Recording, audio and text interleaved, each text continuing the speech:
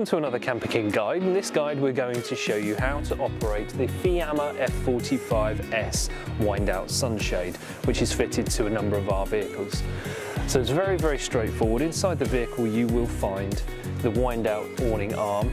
So that's a folding arm that you can use for the wind-out itself, and that's very simply has a hook on the end which connects into the wind-out piece of the Fiamma on the end here. So you get those connected, and then you can start to extend the awning, extend the sunshade out.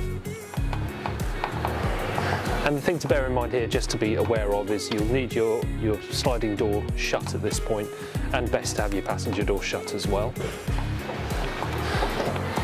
And what you'll need to do is get this to a certain point.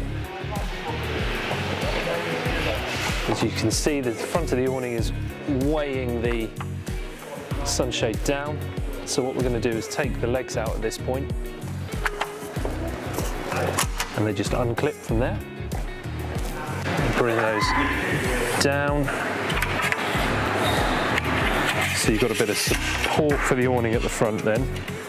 And all we've got here is just like a little wing nut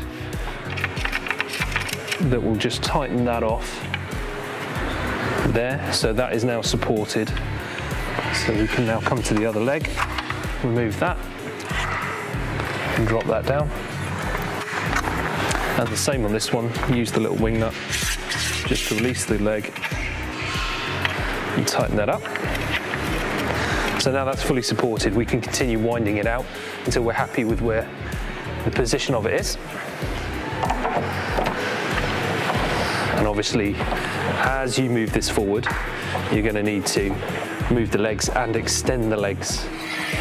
Otherwise they start to slip away, as you can see. So we'll come back out a bit further this time. And obviously we're in the showroom at the moment, so we haven't got the benefit of being able to peg these down, but we'll get to a point where we're happy. So we're at a stage now where we're almost fully extended. So we'll go to about there, and then we can take the legs up to the desired height.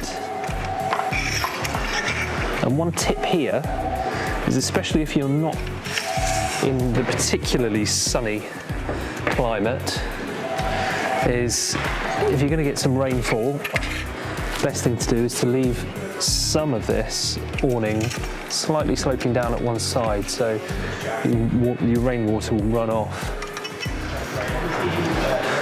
So tightening one leg up so that it's ever so slightly shorter than the other allows the rain to fall off in one direction. So there we go. So that's it, fully extended and out, and you can obviously put your furniture out here. One thing to be aware of is if you open your passenger door, it will foul up against the awning supports unless you have the leg on this side fully extended. So that is just something to be aware of.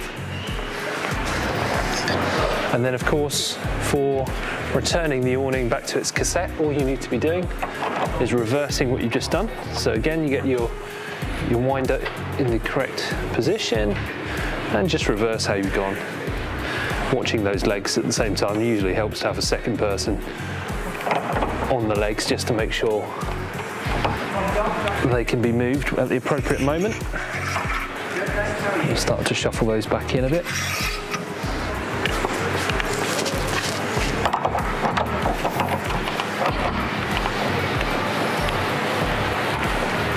Once you get to about there, you can start thinking about pulling those legs completely in now, back to where they were. So I'll do that. So again, just a reversal of what we've just done. Loosen the wing nut, bring that leg up.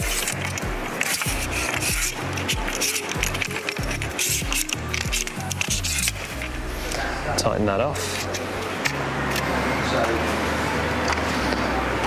And then it literally will just fold back in and clip in there.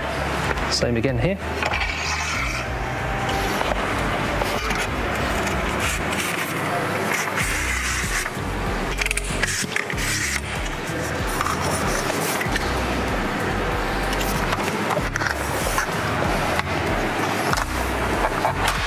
Like so. And then we can finish winding that back in.